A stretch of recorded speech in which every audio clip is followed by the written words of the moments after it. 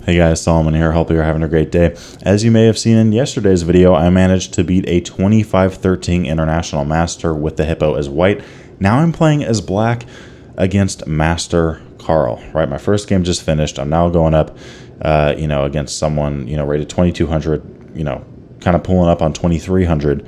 And, very strong player. A lot of you guys might know him as Carl the Crusher on the Coffee Chess YouTube channel. A good friend of mine. We've played Blitz Chess multiple times. Recently, we played some Bug House, and great guy. And here we are, right? Round two, very shortly after my first game, right? I mean, I'm in the 2-day schedule here, so we just have games back to back to back. And now as black, he starts the game off with d4. Well, y'all know me. I'm playing the Hippo, right? I played the Hippo to get the candidate master title. I'm now playing the Hippo to try to get the master title, the national master title. I play g6, right? I go with my usual 1, 2, and 3. And, I play the move e6 here, knight e7. I remember thinking to myself, gosh, just don't play f4, right?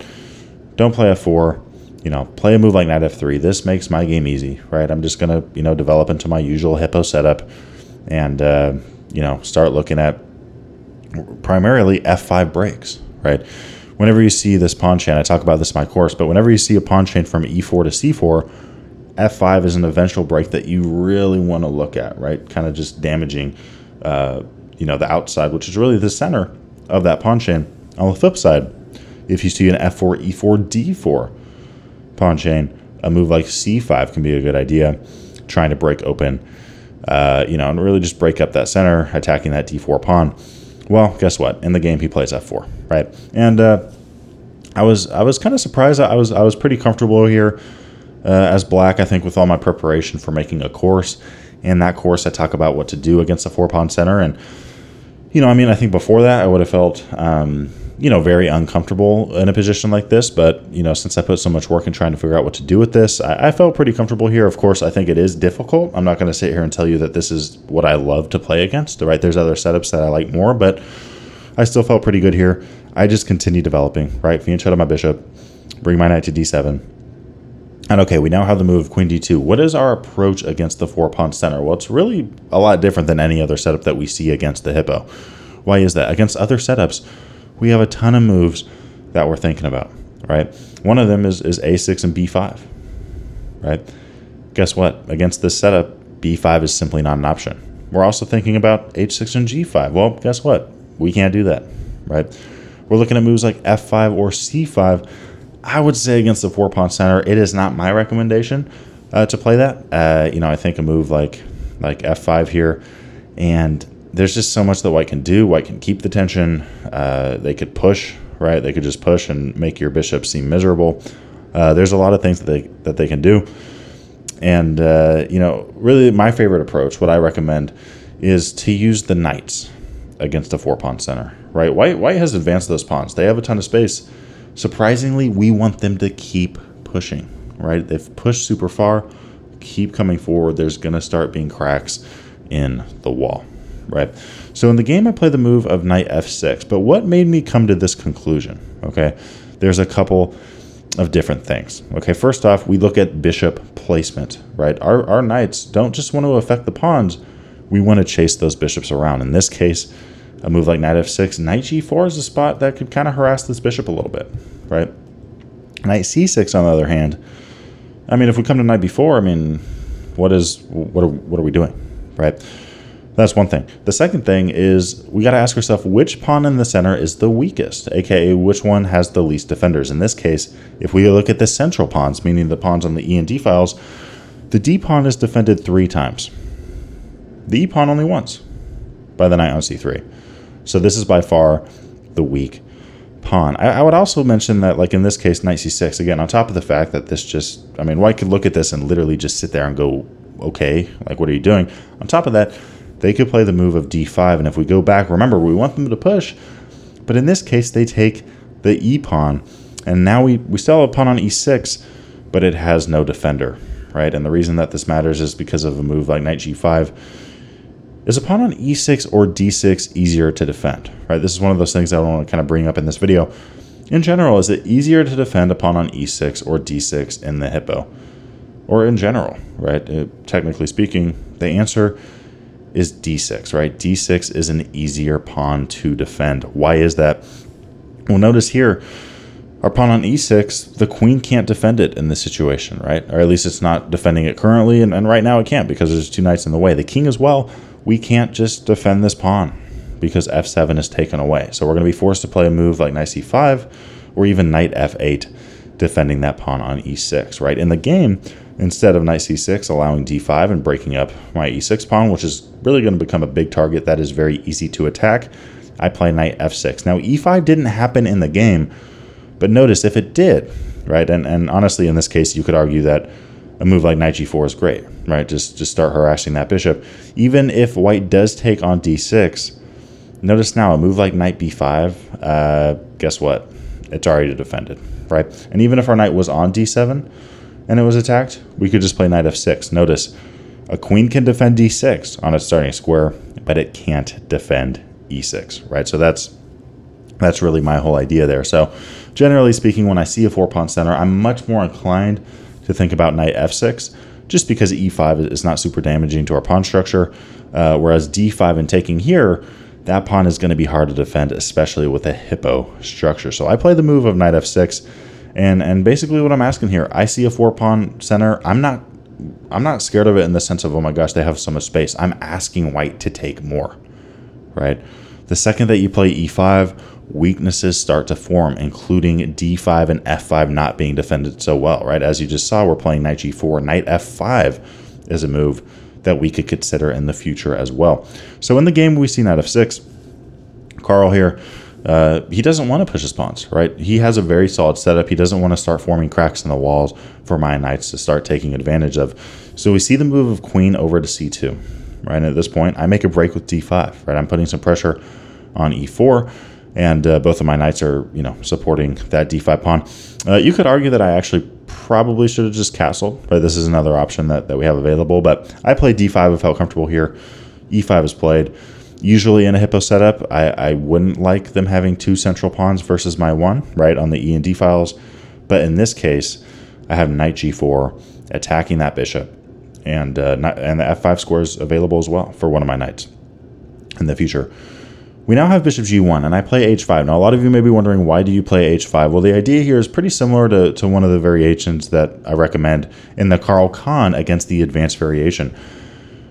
We play h5 because against h3, which is probably going to be on the way, we play knight h6. Guys, g4 is not possible because our pawn is on h5. If our pawn was on h7, g4 could be played. Our knight here is going to be absolutely miserable, right? I mean, if you play g4 now, we just take it, right? But if you play g4 without a pawn on h5, we're completely stuck. On top of that, the very next move, now if you play g4, we have a pawn that can take it, right? Our knight's just not going to have to run right back to where it came from. We take it, guess what? We're winning a rook. Okay, so that's exactly what happened in this game. I played h5, brought my knight to h6, and brought it to f5, now putting some pressure on all of these very key dark squares, specifically the pawn on d4. We now see the move of bishop d3 from Carl. I continue with the move of a6. Knight d1 is played, and I played queen d7. It actually turns out that I could have played the move of c5, and I wasn't really aware of this idea, and until I played this game out and really reviewed it afterwards. I actually do play this idea later on in the game, but I actually could have played c5 followed by d4 right now, and I do play it later on, but it actually works right now. Now, did we just give up a pawn? We did, but we do get compensation for it and some benefits, okay? First off, if you look at white's pawn structure, there's a lot of glaring issues here, okay? The knight on f5 is extremely solid, okay? This pawn on f4 can't move. The pawn on g2 technically can move, but the second you do, the knight on f3 is going to fall, right? Our active bishop here is doing a ton. And again, if you ever do play g4, we just take and we're just going to pick off your rook, right? So white here is really going to have a hard time doing anything on the king side of the board in terms of their pawn structure. And there's a lot of squares that I could potentially seeing a knight jump into, right? I mean, let's say here, on top of all that, we're threatening to take on f3 and just absolutely obliterate white's pawn structure. If white plays something like bishop e4, we can just throw in a little check, right? Throw in a little check. King over or something, we can throw another check. Rook c8 on the way with tempo against that queen. If the queen blocks, we can take it, take on e4, rook c8, taken ownership of that file. Rook c2 is a big option on the way. And white's up a pawn, but it's just going to be hard for them to really play out a position like this. Their knight is trapped by this pawn on d4 currently. You know, a move like knight t5 is definitely an option in the future, covering a ton of key squares. Bishop h6 is another move that I could potentially look at, although all that to say, you know, knight f6 could be a little bit problematic at some point. A position like this is very interesting because we're down a pawn, but we just have superior piece placement and pawn placement, and there's a lot of things that white is going to kind of have to awkwardly work out, right? Kind of similar to the Benko Gambit. A lot of you are probably wondering, well, why did I just mention the Benko Gambit? It's way different. Well, yes, the Benko Gambit does give us a different position, but it ends up with the opponent being up a pawn, but they have a lot they got to work out, and our play seems a lot more natural, step by step, right? Not just trying to figure something out. So, okay, all that to say, knight d1 was played. I could have played c5 right now, followed by d4, activating this bishop, you know, swinging this rook over to c8, getting some hyperdynamic chess in the game. I ended up just playing queen d7, which I didn't think was a bad move. Knight e3 was played, by the way. That's the whole reason that Carl played this. He is trying to get rid of this very strong knight on f5, and he does here because I take that knight on e3. And now I play bishop h6, just putting some pressure on that pawn. By the way, another benefit of having a pawn on h5, you know, g4, g5, stuff like that. If you play g4, we're just taking it. We're just taking that pawn, right? So this pawn really does give us a huge space advantage on the king side. And, you know, we're really preventing white from making any further progress. Rook c1 is played. I play rook c8. b4 is seen, and I now play c5, right? Notice here, I give up a pawn. I just give up a pawn, but there's a lot of ideas that I had going in this game. And honestly, at this point, I'm playing off of intuition a lot. This is a 60-minute game with 2-second delay, right? So I can't calculate everything, but I'm going a lot off of intuition. What I did calculate is some of these things. So first off, in this position, what happens if bishop takes? Well, I can't take the bishop right away because the knight defends, but I can't just take the knight out, right? Take out the defender. I take the piece. I'm up a piece for 2 pawns, and this is some of the worst pawn structure I've ever seen.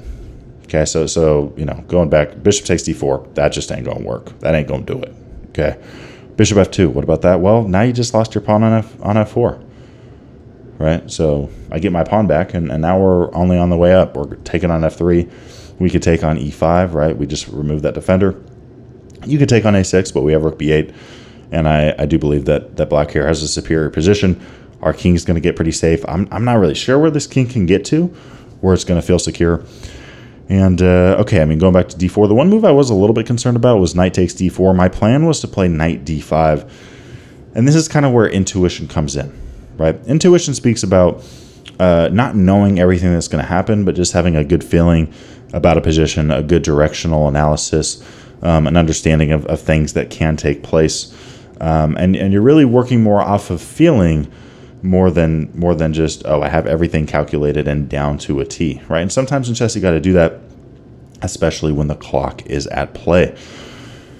I play knight d5, right? And notice here, what I'm really trying to do is I'm trying to attack the bishop and using 2 pieces to attack this pawn. In the game, of course, Carl doesn't play this. We'll go over what he does, but okay, I mean, let's say a move like queen d2, I could just castle here, keep the tension, right? What I saw is that I have 2 very active bishops.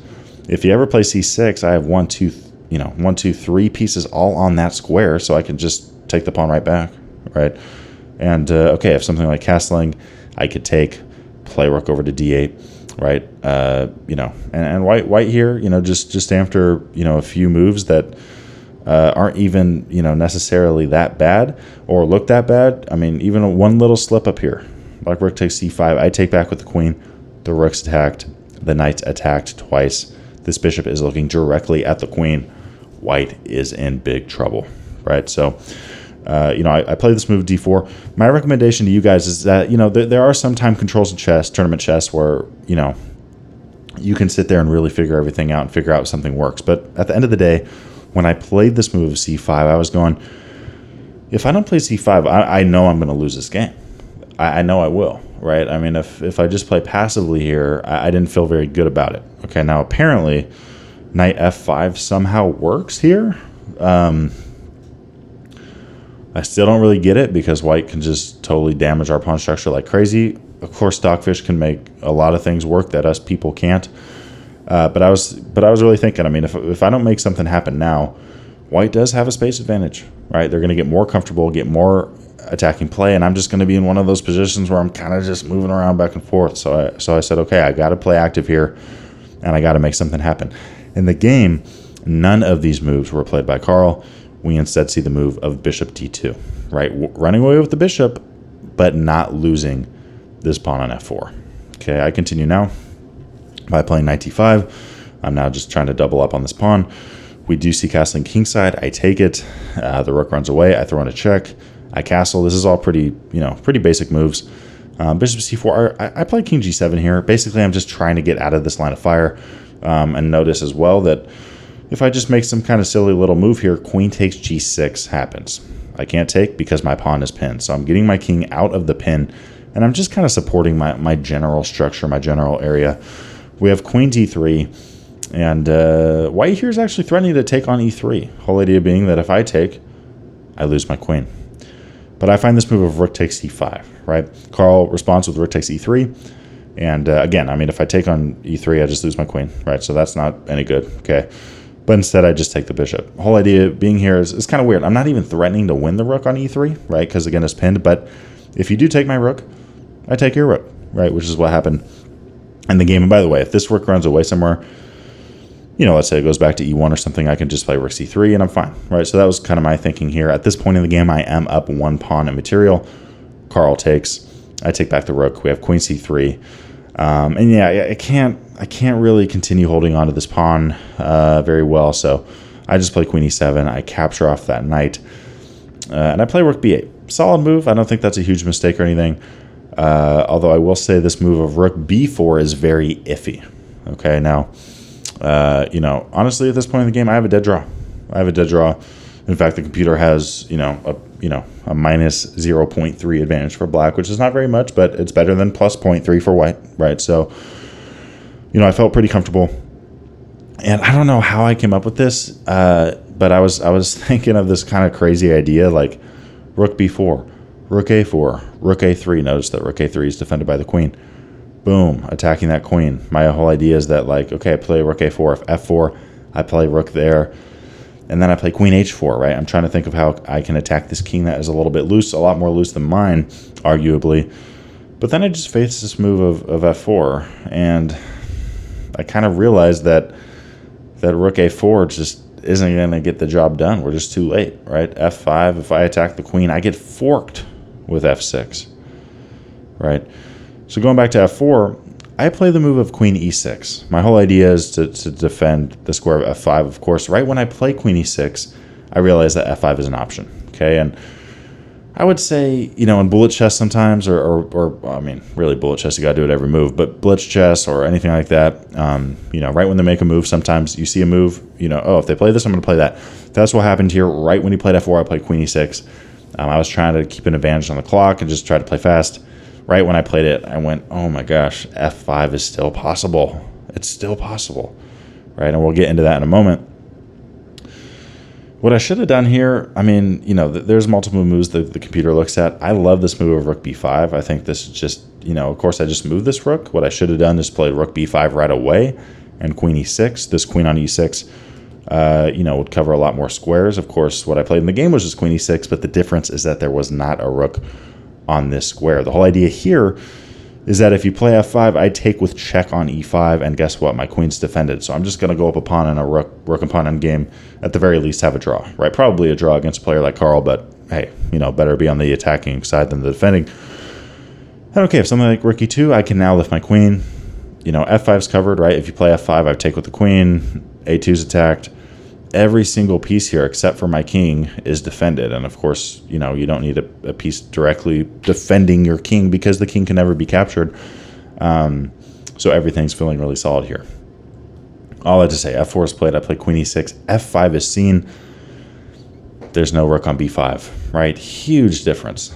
My queen and rook are not really matched up, right? They're not feeling a whole ton of, unity or anything like that in terms of where they're wanting to go in this game.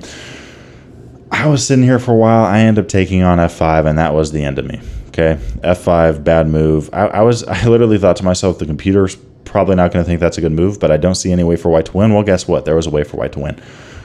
What I should have played was just a move like queen b6.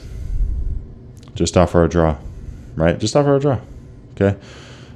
You know, if white wants to play something like f6, I just tuck my king on h7. I'm fine. I'm fine. I'm totally fine. You know, if white plays something like queen f3, okay, I play rook b2, right? Putting a ton of pressure on that rook. The rook can't just run away, right, to like f1. It's pinned to the king. And if you take my rook, I take back. I'm looking to capture off this pawn on e5. And yeah, I mean black here with an advantage in that case, right? So it's really after queen b6, what white should do, you know, is just play a move like queen takes b6 or queen d2. Anything else here, and black does have a small advantage. So queen b6 would have been the move there to seal the deal for a draw, assuming that I didn't mess it up later on.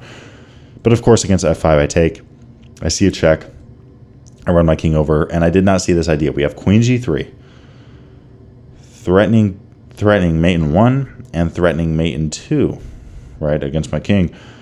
I play queen g6, just blocking, right? Queen c3 is played. Okay, I defend my rook. In my head, I'm going, okay, if you play queen g3, I block. If you play here, I play queen b6. We might, you know, maybe I'm hanging on here. Queen c8 is played.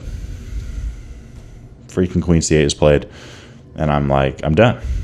Queen g8 is on the way, right? And that's just not looking good for me, no matter how you dice that one up. Queen h6, I just get mated on that turn.